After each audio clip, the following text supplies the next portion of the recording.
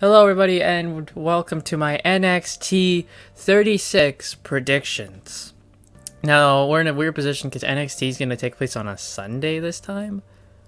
I'm freaking boggled because the main pay-per-view in NXT has switched places. So this is weird. Yeah. Takeover 36. Couldn't come up with a name, so we're just going with 36. Alright.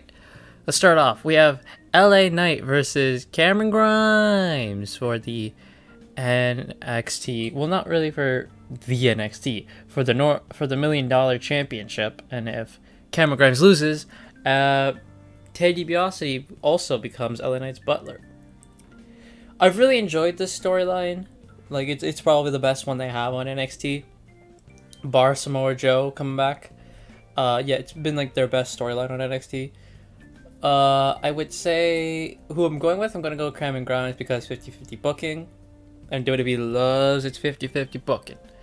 You had LA Knight win the ladder match. And then he cheated to beat Cameron Grimes at Great American Bash. It's like, yeah, this is Cameron Grimes' time now. He's going to win. He'll win the $1 million title. It'll be a big old happy moment. And he'll free Ted Dibiase and... yeah, hopefully we'll go from there.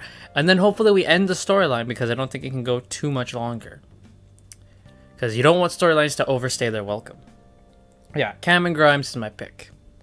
We have Raquel Gonzalez defending the NXT Women's Championship against Dakota Kai. Dakota Kai is my pick. I want Dakota Kai to win so badly. Come on, Dakota, let's go. Raquel, your title reign has been very You know? Who she beat? She's beat Xia Li. She injured Xia Li. Then Ember Moon. She fought Ember Moon. She fought Mercedes Martinez. That's really been it. She hasn't really had like that big match, which I hope this one will be for her. But I also hope Dakota Kai gets that title. Come on, Dakota. Huge Dakota Kai fan. I need her to win. Come on. So yeah, my pick officially: Dakota Kai wins the Women's Championship. We have Walter versus Ilia Dragonov for the NXT UK Championship. This match was supposed to happen weeks ago, but Walter injured his thumb, so they're like, okay, we're going to postpone it. And they're like, well, why don't we just put it on TakeOver? Their first match was insane. I remember watching that, and I was like, oh my god, this is just, they're just beating each other. Like, it was brutal, dude. Their first match, oh my god. So this to me is probably gonna be the best match of the entire card.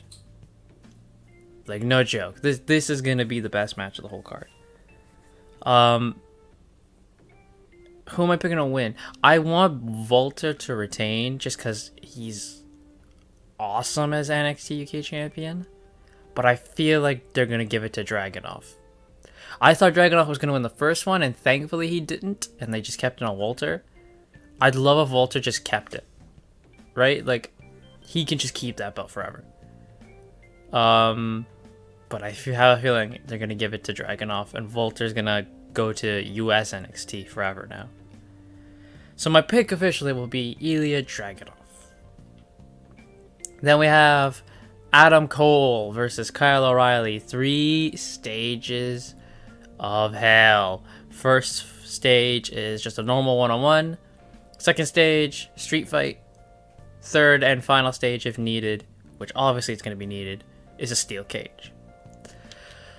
So this is very easy to pick. Because we all know about Mr. Adam Cole's contract coming up. So he still hasn't said if he's signing yet.